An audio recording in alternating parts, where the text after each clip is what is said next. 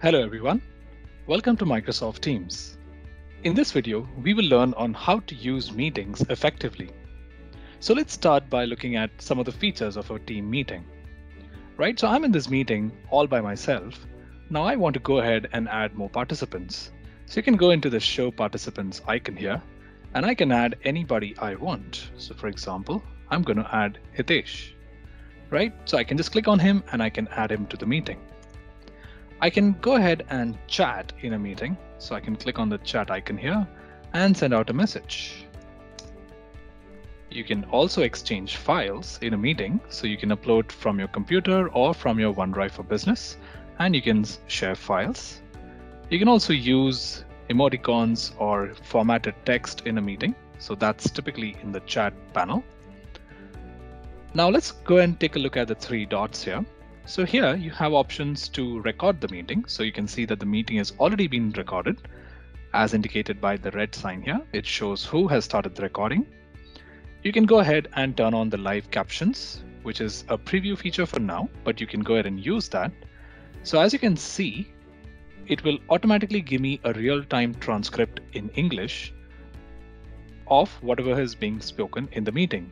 Now this is again using AI capabilities of Microsoft Teams, and this is made for accessibility scenarios. So if somebody is hard of hearing, he can at least read the subtitles of the meeting. Now let's make the meeting more inclusive. So I'm going to start my video by turning the camera on. Right, so this is a quick way in which I can turn on video. Now, if you notice that I have this bottle behind me and I have a few wires dangling up, and I don't like that. So I can go ahead and blur this out. So this is again using contextual AI, where it is blurring out all the edges of my face and all of the background images around it. Right, so you can go ahead and do that. I can then go ahead and enter full screen to view this in a full screen mode. I can also start taking meeting notes. So I can just say take notes, and it'll ask me to start typing away, and I can then capture meeting notes. I can also select which devices are connected to this meeting. So for example, I want to change my headset. I can go ahead and plug in my laptop speakers if I want to. I can select which is my camera. I can also select private viewing if I want participants to view the slides privately. So I can do all of those things. You have the options here to start sharing your screen. So I'm already sharing my screen, so that's what you can see.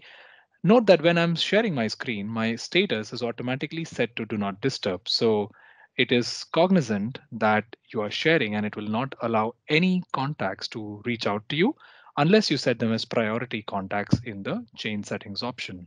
Now notice that when I'm recording this meeting as well, it says that you are recording. So we want to notify people that this is a recorded meeting. This is again from a privacy perspective.